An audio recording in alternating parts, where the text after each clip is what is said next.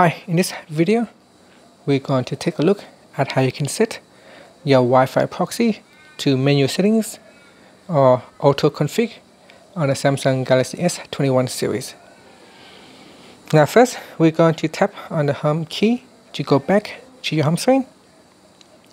On your home screen, swipe down at the top, and in the quick settings panel, tap on the settings icon.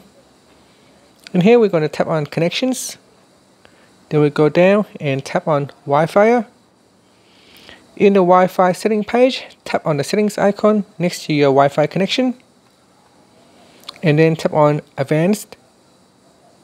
From the drop down, tap on Proxy. By default, it is set to None. Now you can choose Menu or Auto Config. Let's say if we choose Menu, we go down and you're going to tap on Proxy Hostname, Proxy Port, and Bypass Proxy 4.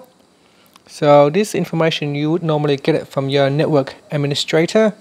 So the reason why sometimes you may need to put in the proxy information is because let's say you are connecting to a Wi-Fi in your university. The proxy server allow them to filter out information, so keywords or website that you're trying to connect to, and sometimes you will not be able to connect to the university Wi-Fi server unless you put in the proxy information.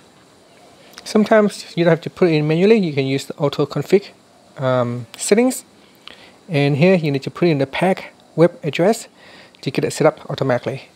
And that's it. Finally, you can tap on the cancel button or the done, and tap on the home button to go back to your home screen. Thank you for watching this video. Please subscribe to my channel for more videos.